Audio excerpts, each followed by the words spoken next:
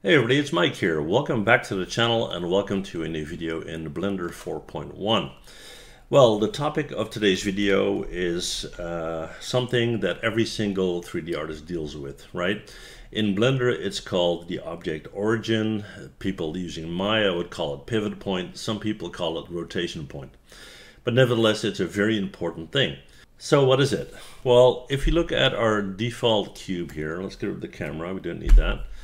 We see that we have that orange dot in the middle, right? Now, if I wanted to rotate this guy, if I selected it and I went to my transform tool, and everything I do centers around that point, okay? So if I move it around, there you go. Now, you're probably thinking, well, why is that so important? Well, I'll give you a practical example, okay? We're going to go in here, we're going to hit Shift A, and we're going to go and create a plane. So mesh and plane, there you have it. And we're going to scale that. We're going to hit S, we're going to scale that up, and there you go.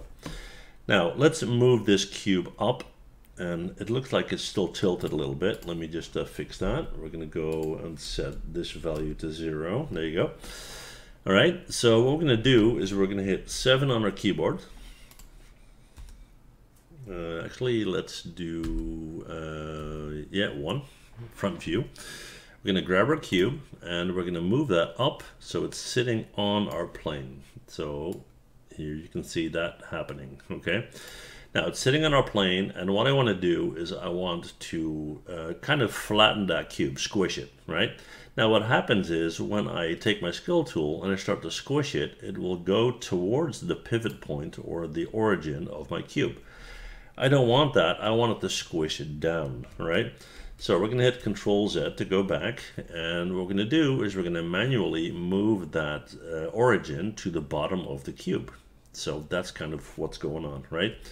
So yeah, still getting used to these shortcuts, sorry. We're in our front view, and what you want to do is you want to hit Control and point, right? So Control, point. And as you do that, you see that you get X, Y, and Z markers on your gizmo. And I'm going to move that down until it's sitting on X, right there, okay? And then make sure you hit Control dot or Control point again.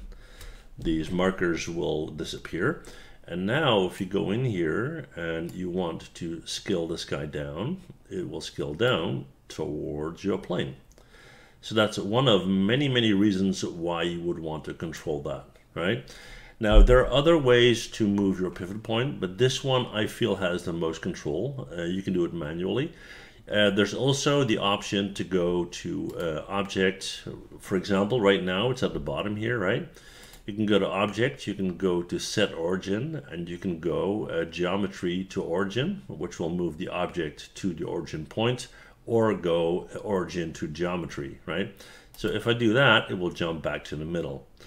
But these are all based on vertices, edges, and other positions. The control point method will give you free control, which means you can also take it and move it outside of your cube. So let me do one more example for that. We're again in our front view. I'm going to hit Control and point. I get my gizmo markers again. I'm going to move the pivot point outside of my cube, all right? And I'm going to hit Control point once again.